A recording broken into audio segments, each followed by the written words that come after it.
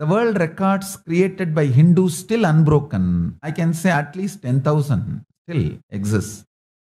World record created by Hindus unbroken. I'll make a website for it.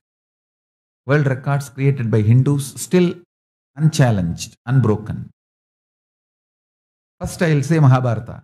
Still nobody is able to compete. 100,000 couplet epic of the Mahabharata, the stature of Mahabharata. Forget about breaking the record. Nobody is even able to challenge it. Nobody is even able to challenge it. So be assured, don't bother about this superstitious science practitioners. Paramashiva is real. Maha Sadashiva with 25 face and 50 hands is real. Just visualize yourself and inhale and exhale, then you will understand. The air which goes to the 5th layer, 25th head, nostril and comes down will make you realize you are Maha Sadashiva. This kind of breathing will make you realize every word I am uttering is true, and it will become reality in you. You will start living enlightenment. Understand, living enlightenment is not a struggle. Now I want to tell you, for living enlightenment, you need vision, not sacrifice. As long as you don't get the right vision, you need to have sacrifice. Till the vision is not clicked, you need sacrifice. Once the vision clicks, you don't need sacrifice. When I cut my thigh and went back to Annamalai Swamigal, he said, what you did is neither wrong nor right. I couldn't understand. What do you mean? He said, because of this cutting yourself, you got the click. Ultimately, that you are not the body. Actually, after that only he gave me the initiation into that Aham Sphurana.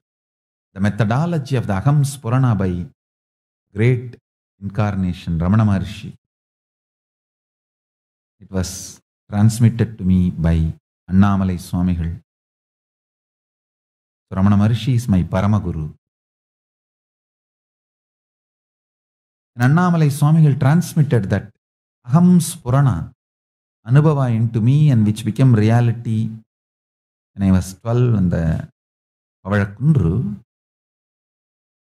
After that, once Annamalai Swamigal was telling me, now understand the thing you did, cutting your thighs, neither right nor wrong.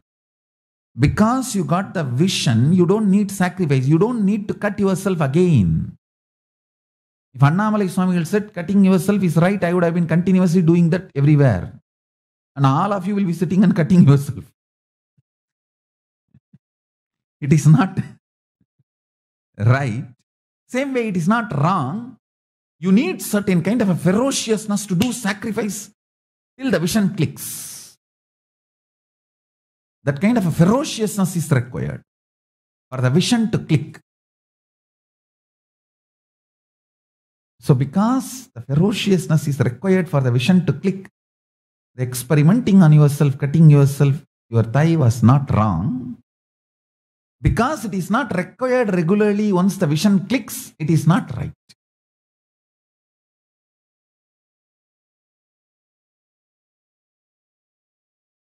Understand it properly. Sacrifice is required only till the vision clicks. Once the vision clicks, you don't need sacrifice. Because living enlightenment does not need sacrifice. It only needs the vision clicking in you.